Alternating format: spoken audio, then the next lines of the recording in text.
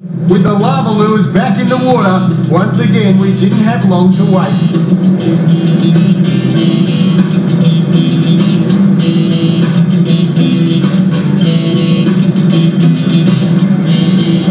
Like one of our friendly wahoo.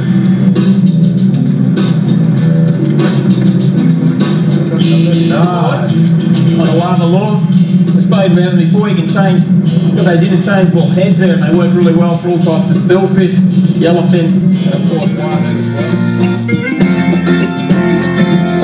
Day 5 had quickly arrived and so far a blue marlin had eluded us. Our last day on the water, surely our luck had to change. Peter headed out to one of his hot marlin spots. The lures are in the water, so all we can do is wait for a bite. The other boat radioed to say they just missed a hooker, and within seconds one of our lures went screaming off. You wouldn't believe it. As I was clearing the shotgun lure, the marlin charged straight through the line and it was hooked on my lure as well. Looks like a cracking big fish though.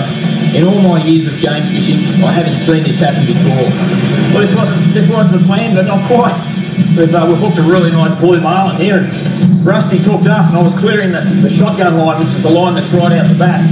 And unfortunately, the fish has either got wrapped up in this as well, or the hook's actually foul hooked the fish, so we're both hooked to the same fish at the moment. So, but the plan worked. We came a bit wider, looking for some marlin action, and we've certainly found that.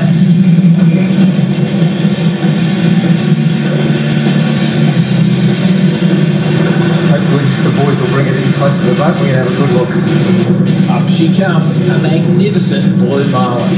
Well, what a classic, mate. Got the Larva Lure sitting firmly in the jaw. Look at that. Yeah, purple Larva Lure did the trick. He was red hot, mate. I was inside the cabin there. He came in.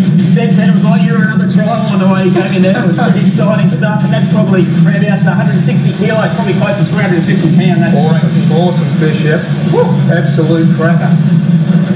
And gosh, it came in, just come ripping straight across the spread, didn't it? Charged up. Unbelievable. Great. We can look how close we are. We're in hundreds of metres of water here, and you can see the land behind us. That's a fantastic fish. What Vanuatu's all there. Yep, absolutely. Now this is a magnificent blue, and we always practice catch and release when it comes to billfish. Away she goes, down to the depths to live and fight another day. Make sure you check out our website, escapewithet.com, to pick up our free online magazine with over 200 pages of boating, fishing, camping and four-wheel drive articles and video. You won't be disappointed. Well, we've had a great time staying on board Island Passage. Now, that is one of the best vessels I've ever been on, and a definite must-do.